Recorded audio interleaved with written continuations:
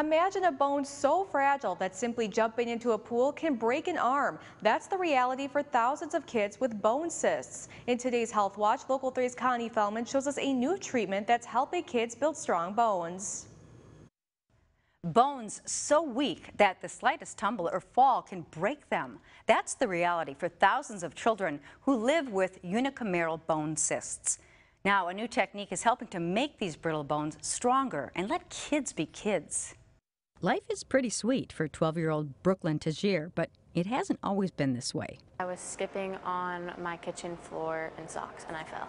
That was the first time Brooklyn broke her arm. In all, her fragile bone snapped 5 times. She actually just stepped off a low diving board at our local pool, and when she pushed herself up, her arm broke. Brooklyn had a unicameral bone cyst. It's a fluid-filled cyst that expands the bone, makes the bone thinner, and so then the walls essentially become as thin as an eggshell. 6 years ago, doctors used a more invasive surgery on Brooklyn, making a large incision, scraping the cyst wall, and then grafting it with bone. The cyst came back.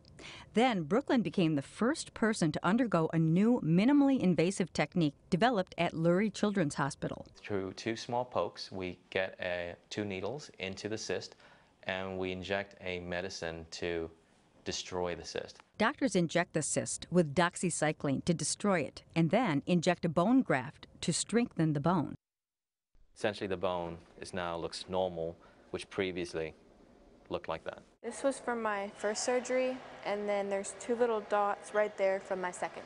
Brooklyn hasn't had any breaks in the last 4 years. I've started playing volleyball, I played softball, dance, basketball. Sports she never thought she'd be able to enjoy again. The cysts are more common in boys than girls, so they're usually not painful, and many go undetected.